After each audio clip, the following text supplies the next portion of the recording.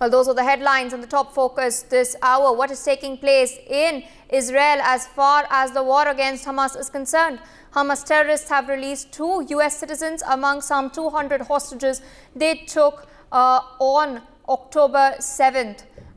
Judith Tai Raanan and her daughter Natalie Shoshana Raanan are back in Israel. The Hamas group also states that it is working with Qatar and Egypt to free the civilian hostages in a sign that they would release more people soon. US President Joe Biden has meanwhile expressed his elation and stated that he's quote-unquote overjoyed after Hamas released 2 American citizens who were held hostage. The White House has stated that Joe Biden spoke via the phone line to the 2 women after they were freed, and they were promised that they would have the government support as they recover from this terrible ordeal. Meanwhile, my colleague Akshat Gupta joins us via the phone line to discuss more. Akshat, what are the details? Can you give our viewers?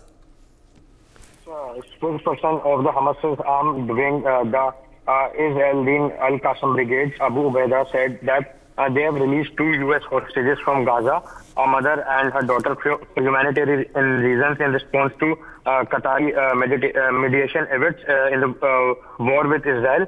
2 American hostages, Judith Tai Raanan and Natalie Shoshana Raanan, have been released by Hamas, and Israel has also confirmed the release of mother and daughter who are from Illinois. And President Joe Biden also thanked the government of Qatar for helping secure their release, and Illinois governor also said that the 2 were receiving necessary medical treatment.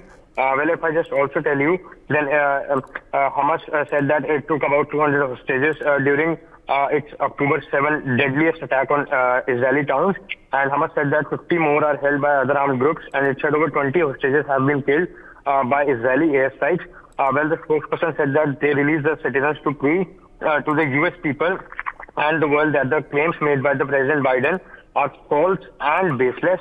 And Hamas didn't say what Biden claims it was referring to. But Hamas on October 16 said that the kidnapped non-Israelis were guests who will be released when circumstances on the ground allow. And they have also suggested the hostages could be served for Palestinians held in the Israeli prisons.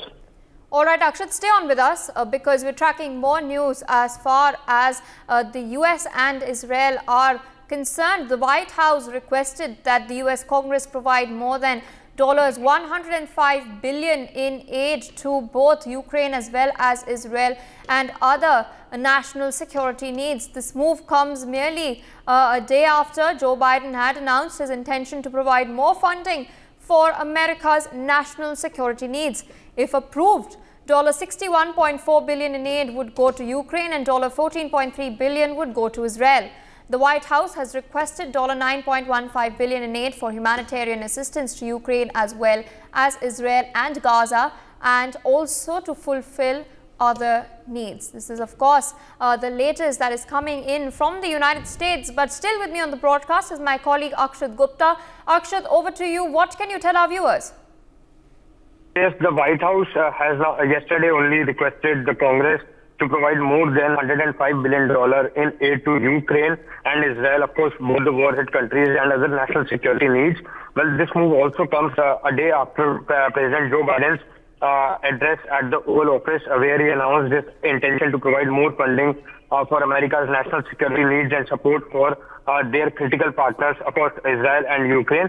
And if we also tell you, after the funds get approved, then $61.4 billion will be going to Ukraine and $14.3 billion would go to Israel. And the proposal also includes the funding for the U.S. border operations, supporting shelters and services for migrants and efforts to counter any kind of attacks also.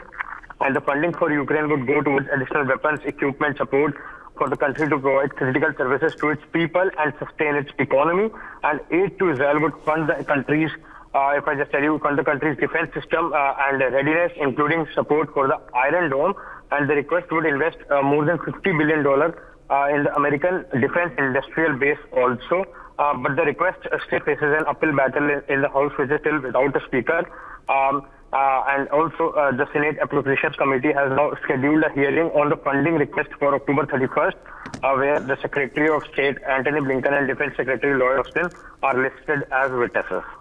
For more such videos, subscribe to the NewsX YouTube channel, hit the bell icon.